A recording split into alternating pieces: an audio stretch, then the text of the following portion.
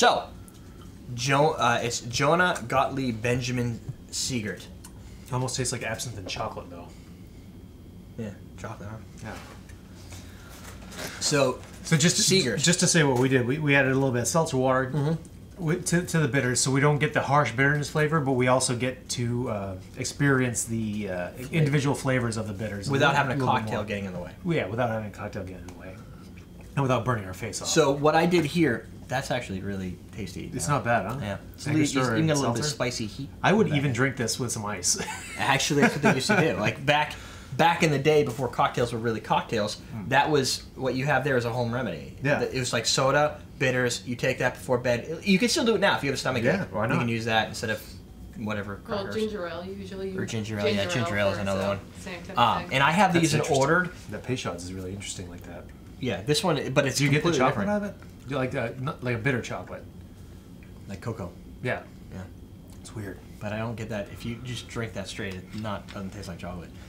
This product here, the standard Angostura, was from 1842. So what I did is I lined them up in the years that they were produced. So this is an evolution. This is 1842. What's that? 1869 here. 1869. Let me see what I got. I got 1938, but Oh, it says 1869 right there. The Grand Exhibition of Altona, Germany. Yeah, that's awarded at. probably the my date's more commercial day, I think. So Johan, yeah, or Johann, because Johann studied medicine. Bach? No, but he was from Germany. Different one. So Johann was a German doctor studying. They must know each other though. They must. Obviously, It's German. like being from Maine. I know people from. They're both, my cousin's from Portland. No, I don't know your cousin. I don't know who your cousin is. So the story goes that this was like the first. Saying, yeah, I know him. He's a douche. That's the first commercial. Like the Peychaud is considered kind of like the first commercial bitter. Okay. Angostura is kind of the first bitter in existence. So if you go back to the 1800s, you have this guy creating this product in Venezuela, and then from there, Venezuela had some political issues, so he moved out and he went to Trinidad. And Still having political issues. Probably only two, but they've been having political issues for a while. He's been creating bitters for a while. Of course, not him anymore. He's long dead. Yeah, you would think. Yeah. Unless bitters give you long life. They could. Well, they froze his head. It didn't work because he died. His family took over. One of the brothers eventually got it or something. And this guy? Yeah. Dr. J.G. Johann. So after that, Secret. it ended up in the hands of the creditors because everything screwed up. But it survived, and there's only, I think, 5 people who know the recipe. Oh, that's crazy. So hopefully I don't know how that living works. a while. Yeah. I'm guessing We're there's a passing it on. redundant. They can't all be on the plane at the same time. There's going to be some sort of rules and logistics. You would think. Or they should write it down and put it in a safety deposit box somewhere. And then and I guess they pass But it then on. someone could kill them. Well, eventually that will happen. Someone will kill them. I guess they'll eventually die. No, they don't necessarily have to be killed. The other thing that was kind of interesting about the Good thing Angostura. Ian brought salsa water because Oh he's my gosh, all over. he's cruising. I'm cruising Trying through. all I'm trying the those. orange one now. So the orange is a new one. In 2009, they had a massive Angostura shortage because of a bottle problem. Okay. So they kind of disappeared. And they were during that time, if you look, these guys all came way later. So you're looking at, I think, 2005-ish. We'll figure that out in a minute. Mm-hmm. But around that time, when these guys were all growing, by 2009, when you have an absence of a bitter that everybody uses in like every cocktail, Yep. you need to find replacements. Maybe 2006. A lot of these brands jumped at that opportunity to be the replacement, the ones that Sure, yeah. around in 2009, I think 2006 for these guys. which would help grow them. Yeah, and it's then VI. 5-ish, 6. I think 6 So- probably came here. Did you ever find out any kind of truth about why their labels stick over their bottles? There's the Angostura? no. There's the only rumor is that the bottle and the bottle was Yeah. designed by one person, labeled by somebody else, Yeah. and somebody put them together and I like, heard oh that. crap, and then they just kept it that And then way. they said, fuck it. But I mean, think about it. If that's the story you go with, you're talking about people, only 5 people know the recipe. They should only know that one real story and keep it because that's a better story. To Yeah. say, hey, that's how this all came, and people could talk about it and talk about the brand and want to buy it because it's got these oversized labels. Yeah. This one was made recently. This is a new an But answer it- to orange Yeah, but you bitters, and gotta they still stick with have it. it. Yeah, you can't change at that point. It's now part of your brand, recognition. and nobody else has that. The closest would be these guys because they Because actually they wrap. hand wrap them. So Pretty cool. These, the Peychaud comes from a Creole from San Domingo, which is Haiti. San Domingo, okay. So Haiti is the originator, Dr. Peychaud, or what is his name? How would you say Antien Amadi.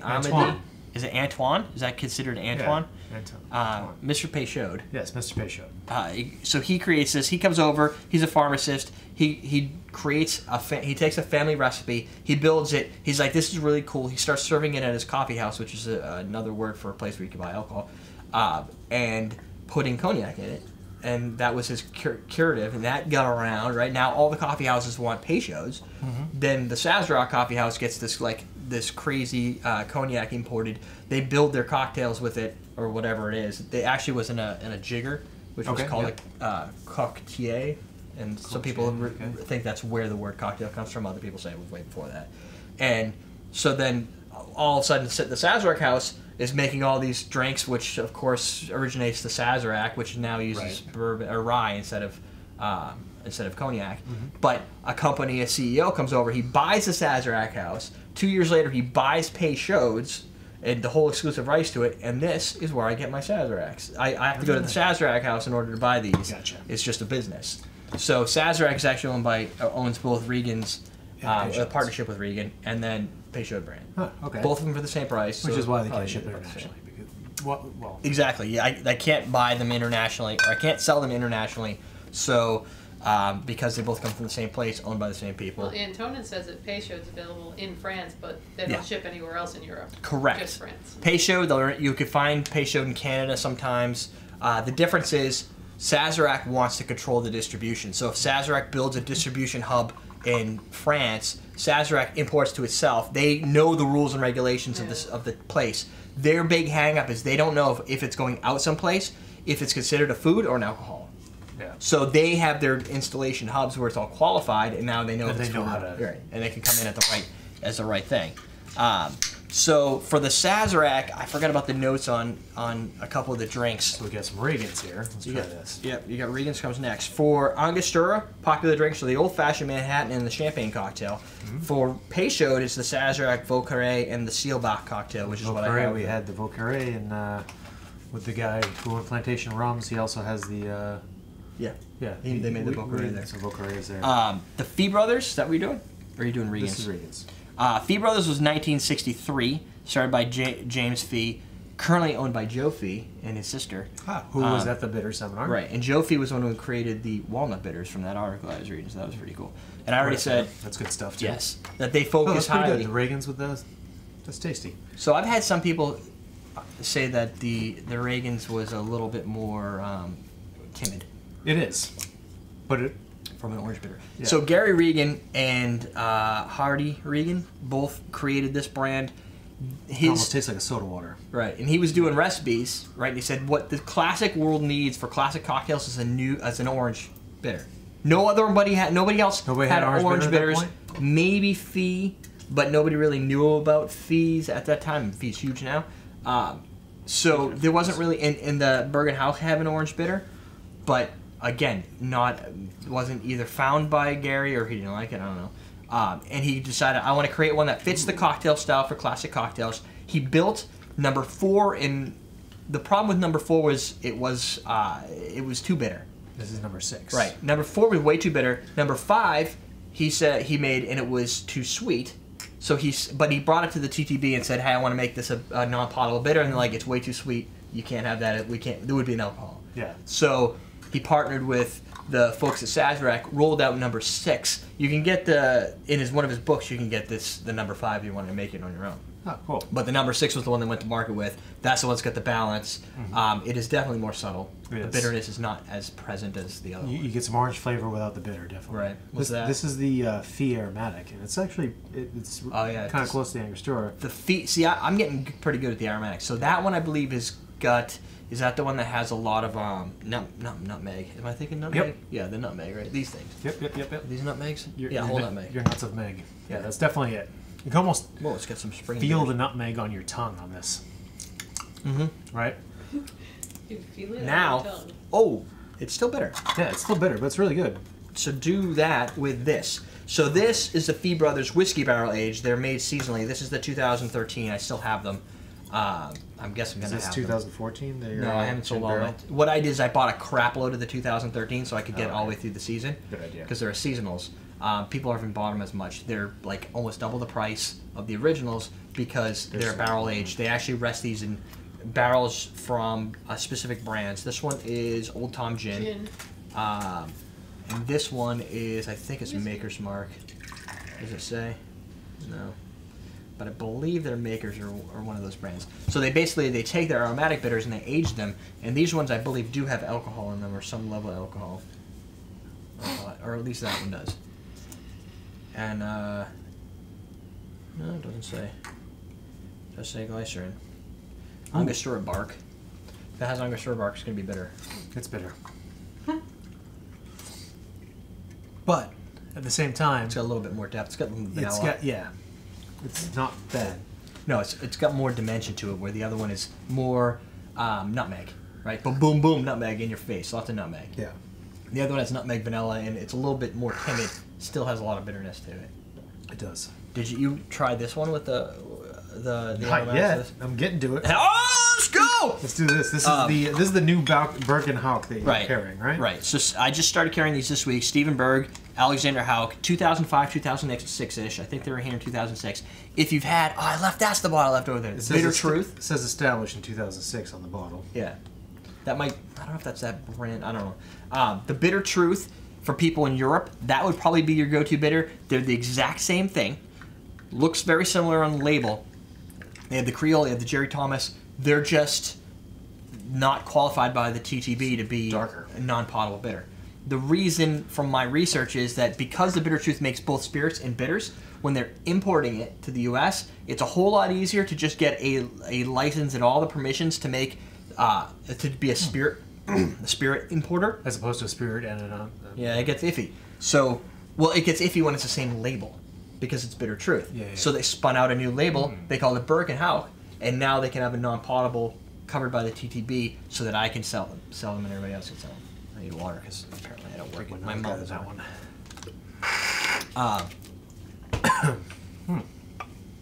So in the which one is this? The aromatics? Berg Hauck.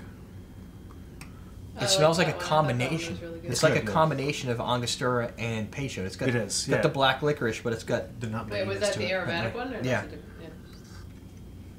I like their Creole one too. I tried their Creole ahead of time. This is by far, and what I want to do in the next episode is I want to go through and do an aromatic blind to see what it is. I mean, they're different colors, but and it doesn't really matter who would win. But I think that's a very multi-dimensional bitter. It tastes like it could be a standalone beverage on the bitter side, like a Jaeger or a Chartreuse. Like it's got that flavor profile that fits. Where's your baby tears? Baby tears. Baby tears. I just want to see if it sweetens it up a little Every bit. time you drip it, you have to cry. I'll cry back into the bottle and replenish. So the Jerry Thomas bitters that they have right here, these ones, by the way, for those that don't know who Jerry Thomas is, he's like the Elvis or maybe the Jimi Hendrix of the cocktail world of bartending. Really? Yeah, he's like he's the founding father of like the cocktail movement. Oh, okay. So it's like the George Washington. Okay, he's like the George Washington of the United States. Yeah, I like that. He's like the cream on an ice cream. No. So Jerry Thomas has a book. It's the Bartender's Guide or Bon Vivant, such as whatever. I have it upstairs. Jerry Thomas had his own bitter. He has a lot of books that he doesn't know the titles of. And I know. But he had his own bitter recipe or whatnot, and the bitter recipe he had or used had an illegal ingredient and probably wormwood or something. Yeah. So what these guys did is the Berg Hauck guys said, hey, let's recreate this. We'll remove that ingredient, make it so it passes legal limits, but still has the same flavor profile and lower the fusion content. Yeah, and then they also have the Creole. For the international viewers.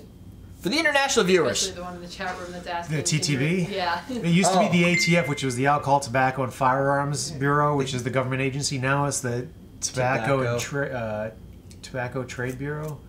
Something to do with alcohol and tobacco. Yeah. So it's just a new bureau. Yeah, I think the combination of the firearms and tobacco and alcohol, I think, was a pre-prohibition or prohibition relic. And basically in the U.S., if you want to brew beer so they regulate how you can brew beer, how you can do alcohol, how you can import and export alcohol, all these things. Like, I know when you're brewing, you can brew up to 100 gallons of beer as a home brewer, and 200 if there's 2 adults in the house. But after that, you got to get licensed. Not that they're going to enforce that, but for microbreweries, you got to get licensed some through level the of TTB. licensing. If you want to distill anything, you have to get licensed through the TTB to do that in the U.S. Right. Making moonshine. So in 2006, which one is this? There's Creole in my face. It's red. Look at that. It's red. Just like Peychaud. It's like the other Creole. Yeah. Crazy. Well, you know what? Ooh, smells nice. It doesn't have the chocolate tone. But you still get the anise, the star anise. The other thing, and some of this stuff gets tricky. Why is that peach?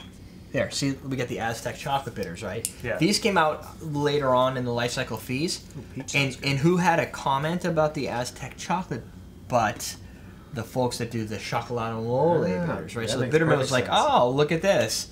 Somebody's releasing a bitter that's like ours. I get what you're doing here. I see how this is going to go down. Chocolate bitters became a thing. Right. So then we step in, we're over to Adams. Adam is from Aberdeen, what do you call that place? England? Scotland. He's going to kill me for that. So Kurt's going to kill you. No, Adam. Oh, Adam's going to kill you. Yeah. So, all those Scots going to kill you. They just voted for their non-independence. Yes. Yeah. Oh, really? That's cool. So, again, inspired. We can just call them England. Inspired by Jerry Thomas. There's. Oh, they didn't want to be? No, they didn't vote. They voted not to be separate. Yeah. Really? Yep. This is from that same guy I was talking about from Jerry Thomas. The guy you don't remember? Or? No, Jerry Thomas wrote the book. Oh, dude, try this. So, those are Boker's. Oh, way long delay on that, but should those go in the water? Is that what you're saying? Yeah, probably. Boker's Bitters was another brand. Oh, whoa, that's nice. Those pour nice. Yeah, it does pour nice. Was another brand, or maybe a brand or a recipe of bitters made by a man that created this bitter that started getting used in cocktails. Prohibition comes into play. They end up chapter 9ing or whatever you call it when you go away. Product goes away. No more Boker's Bitters. Chapter 11. Yeah, 9 is like a warning. And so 9's like agricultural. Whatever. So Adam's goal was, hey, let's rebuild the Boker's bitters because guess what? It would be nice to be able to make those recipes that were once called for. These Boker's bitters, a cardamom-based bitter. Baby tears. This is another one, Boker style from Fee, that just came out like 3 weeks ago. But we got a preview in New Orleans because they were giving. Woohoo, dude! Those will rip you a new face hole. They do. Boker's bitters are very bitter. They're probably one of the most baby bitter. tears does to it. I don't know. 3 baby tears. So then Adam decided to make a bitter based on a soda from Britain, I think, that he really liked, which was a dandelion burdock. Oh my God! Soda. Now I'm just always afraid. I live in fear. Sale. So the Wet Willy. This is based on what his envisionment of a really dandelion a youth favorite. Like if something from your youth that you really liked, that was, for me, it would be Devil Dog. So I'd want to create a Devil Dog bitter. He really liked dandelions in his youth. It's a dandelion. It's a soda. Dandelions are very bitter. Yeah, and it is, and they're you can put them in sodas. I mean, that's what you do sugar now. Dandelion greens, keep people cook and eat them. Dandelion. Okay, I get that. I get the dandelion why out is of it. that a Smell fond the memory from dandelion. his childhood? I don't know. Maybe somebody It's a didn't soda. There's a specific. It'd be like saying, like, my brother is a big fan of Moxie. Love Moxie. Right. So again, you would probably be like, if you wanted to create your own bitter, you're like, I want to create a bitter that tastes like Moxie. Yeah. And then you put it out and you go Moxie bitters. We probably give it a different name because you probably get sued. But the end result is you create your own bitter based on what you like. And that's what they did. And then from there you went on to Spanish bitters. You got Aphrodite bitters, the teapot bitters. Then this is a collaboration with Heather Duncan for the Christmas bitters. That dandelion's good. I sell these, and it's not even Christmas when they sell. But because they're awesome. Yeah, it's probably has to do with being awesome. Well, they don't sell a lot. No, but Christmas time they do. But they sold. I wouldn't have thought of buying Christmas bitters before Christmas. No, that's because you don't prepare.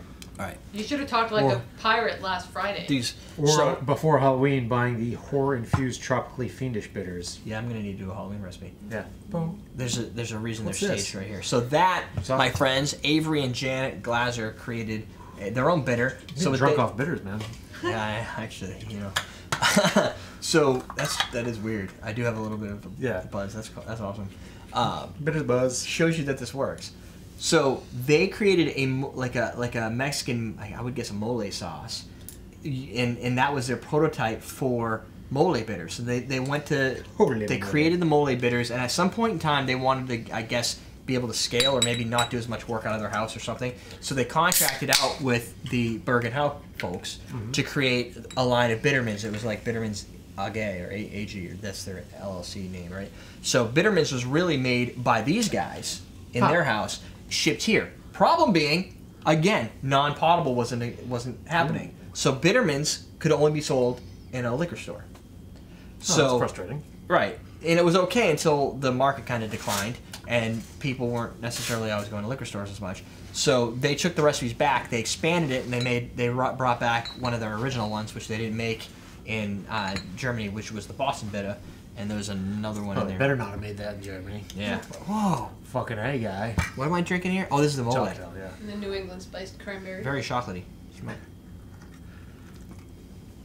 New England spiced cranberry. Oh yeah. That's a season. Those are over here. So news on these. I have 2 of these New England spiced cranberries left in the store.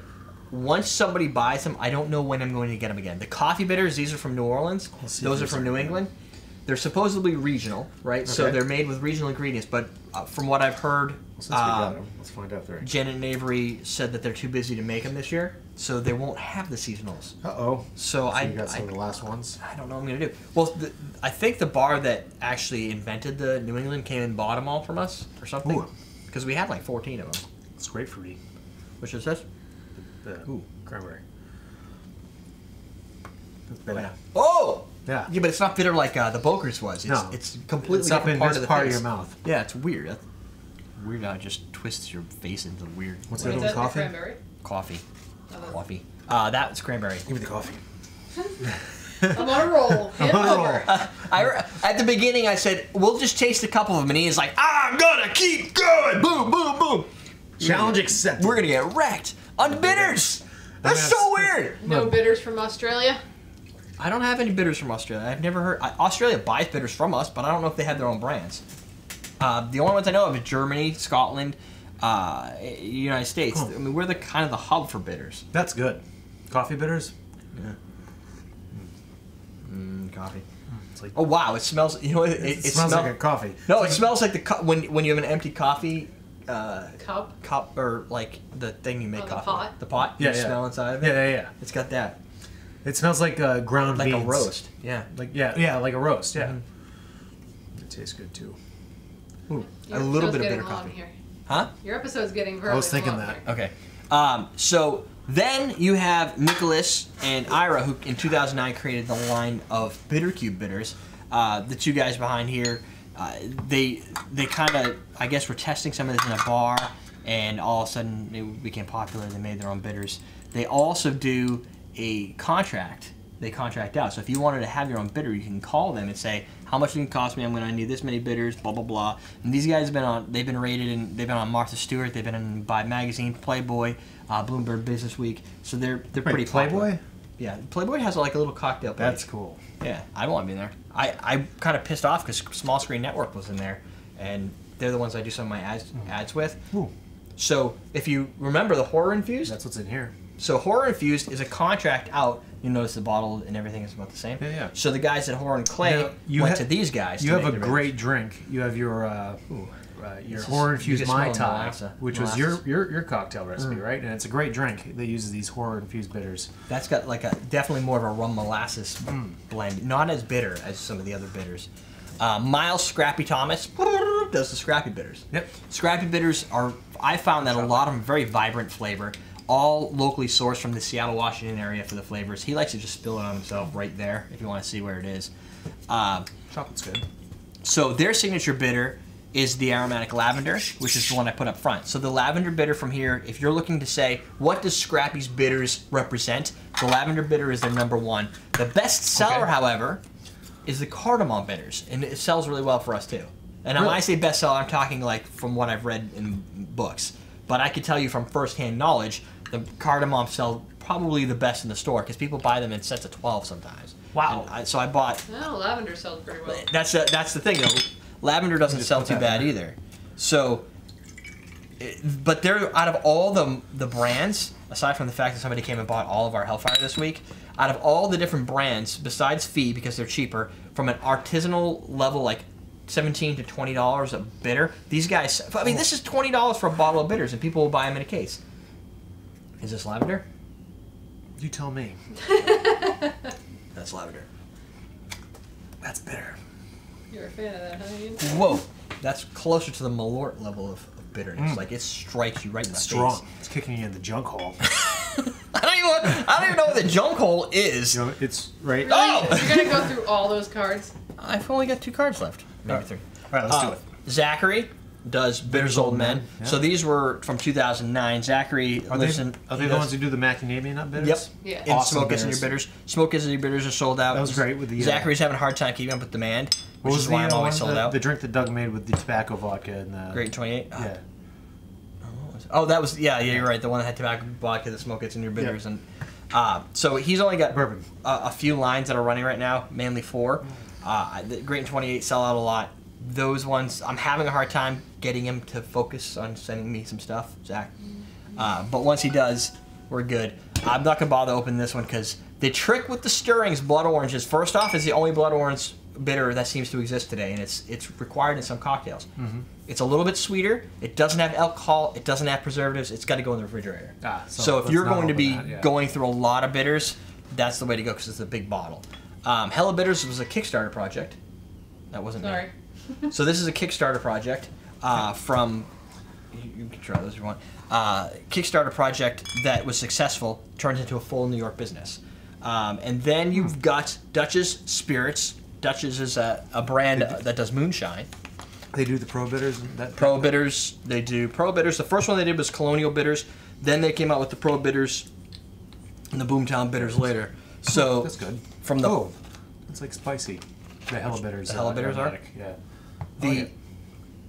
It dilutes down in water a little bit. So Dutch's was 2011, and then in 2013 they came out with these other 2. So Boomtown. you can get them, the Boomtown. Yeah. And then of course we've got the Wigle coming. These are Pomander Orange Mole, so another person with a mole style flavor. Rosemary and lavender. Rosemary's a little scary for me. Aromatics. So if you're looking for more aromatics, they've got them. Exactly. And then last you can get Bob's Bitters, like I said, they're really expensive. San Francisco Bitters. That's the rosemary, I guess. And if you don't know what you want to try, here's what you do. Yes. So and this looks like a good one. Right, this is the Berg Hauck Bitters kit. So which is these? Which right, they don't have Jerry Thomas in it. Which okay, so it'll have the Creole and the aromatics. Has aromatic, celery, orange, lemon, Creole. Okay. I don't currently stock celery, orange, or lemon because of the amount of money I spent. That's good because aromatics are very versatile. Yeah. Creole Bitters is actually pretty good. I went with the ones that were unique to the store. Orange is pretty standard, and then celery is really good for Bloody Marys. Right, and there's a lot of different celery options. So if you're big into celery, so be it. And then Scrappy's, these are the 2 boxes. They have a new one coming out next year. But these are lavender, celery, orange, aromatic, and this one's lime, chocolate, cardamom, grapefruit. So this one is like if you're going to make classic cocktails, since it's got the aromatic and the orange, which are your go-tos, and then the lavender and celery, you can get those, and they're in small Those are bottles. awesome drinks, Yeah. right? And the great thing about those little sampler packs is a little bit of bitters goes a long way in a drink. So if you're experimenting, get the sample packs, and you can do a lot of experimentation. Right. And when you get something that you like and you find a bitter that you like, then you can upgrade to the bigger bottles that are going to last you a little longer. And these are the small bottles from these guys. They come in sets of 3. We also sell the bigger are all bottles. good too, yeah. But smaller ones are easier because they're not cheap, right? So if you're going to end up buying a lot, which is why I like the fact that the horror guys came out with the small bottles first. Yeah. Because all these guys have big bottles for a lot of their stuff. When you're looking at a $20 a bottle, it would be nice to be able to have one because this is going to last you a while. It is. You don't need to spend $20. You can spend half that and get the same flavor experience. The same for these. If you want to get the samplers, they have both aromatic and the citrus in the smaller bottles. Jamaican number 2 is pretty good. You can go down the line of I could taste all the these. I would Bittercube. Their best sellers are the cherry vanilla bark and the orange, which is very flavorful. So what I want to do in the next episode is we'll go through some aromatics, and then we'll try, if we can do that quick enough, we'll go through citrus in another episode. Well, let's do that. So there you go. That gives you a little glimpse of all the different things around bitters, including how to neutralize them with saline. With baby tears. With baby tears. Some of the different histories Where's that on Campari? them. Let me try that with the Campari. I want to see if I can. He's gonna see if he can actually stand Campari. I don't mind without Campari anyway. Question of the day: what spices do you usually use in your food? Because what we're doing here is showing you the Drink different spices. salt and peppers, seasonings, any type of spice that you use for cooking. Not only can you use these for cooking or ice creams and sodas, but it's the same theory. You're making a cocktail and you want to be able to spice it. If you just have a piece of meat, the way that Like street meat? like street meat, the way he does it, Street meat. you add a little bit of salt to it, So good. maybe a little bit of pepper, and it changes the entire experience. does. It gives it a new dimension. This is the same thing. If you have a cocktail and you're like, man, it's a little flat, it's a little disjointed, you throw a bitter in there, problem goes away, and you're like, holy crap. And then you compare them with the specific flavors that make sense. And I'll talk about what pairs with what spirit when we do the next two, because orange and citrus, orange is citrus. Orange and aromatic have a play. Something that's really cool about playing with bitters, you're going to expand your palate when you start playing with bitters, my God. because you're going to have all these different tastes, and you're going to start becoming a lot more in tune with your own taste buds. Yeah, and you'll start to pick out, like, that one's cinnamon, that one's nutmeg, that one's coriander, that one's celery seed. You know, And if you really want to get into it, you can do what happened at the break them down. Tales of the Cocktail, and you can take the individual ingredients and do like Little tinctures. aloe. Take aloe and do an aloe tincture where Yeah. you just have that aloe taste, or cardamom, or And you can get those at the witch doctor store. cassis, or all these other flavors. There's so Yeah, many different flavors. types of bitters that you can try that go into all these, Right. and you can really isolate If you go to the them. witch doctor store, aka any international store that has like a bunch of bags of Stuff. of herbs and stuff like that, you can pull these apart and start making your own bitters too, or just put them in your mouth. So let's finish off with what this does for your face. Is it going to make you happy, sad, or are you going to be indifferent? What, this? I've already done a little bit with this already. How did it come out? You're not crying, so I'm guessing it worked. That makes a big difference. Is it flavorful now? Yeah. Still smells like Campari. Well, it's still Campari. Yeah. No, it's actually it's But- sweeter. Yeah, it's a lot. It almost sweeter. has like it's almost like a juice now. Campari is a little sweet to start with. I mean, it's bitter, but it's But also the bitter sweet. hits you, yeah. The bitter hits you. This So. softens it up and you get the sweet. So if you want to be able to taste some of those bitters that you have to figure out how to pair them in a cocktail, neutralize the bitter flavor and the component to figure that out. That's it, folks! Want a question of the day? Question of the day, another one. Do What it. bitters do you associate with your part of the world? Boston bitters. What bitter do you associate with your part of the world? I don't know how many of us have, I don't know if we have chamomile around here. Yeah, I would sure. think cranberry bitters would be more Yeah, like that makes in tune with sense. what we I do. could see the dandelion also. Yeah, we have dandelions. Maybe. I'm not sure if everybody has dandelions. I don't know. Why? You They guys seem to have be dandelions? weeds. They grow everywhere. All right. So, Everywhere. what are the flavor profiles that make you think Because of then home? they turn into the white things and they They spread. blow everyone. Yeah, you don't want to spray your white thing. Yeah. Um, I want to spread my whites. You may have already. That's just me. I may. I have a- There's no telling how many kids I got out there. Somebody's gonna know. Somebody's got to know. So hopefully you stuck around for the entire episode. That's it. If you did, you don't win a prize. But good job. Congratulations. Congratulations. If you win, would You've you like to continue? survived. Because I was about to leave. It's like but I'm 2048. You win. Would you like to continue? here. Yeah. Hello. We'll be seeing you later. You can go to Awesome Drinks to buy all this crap. Yes, all of Everyday this Drinkers for Awesome all the Drinks. cocktails that uses a lot of this stuff. Yes. Or all of it, actually. All of this and more. I'll say that course. at Awesome Drinks. Everything is more. It's always better Everything and and more. more. We're done. We're teaching you how to bid it.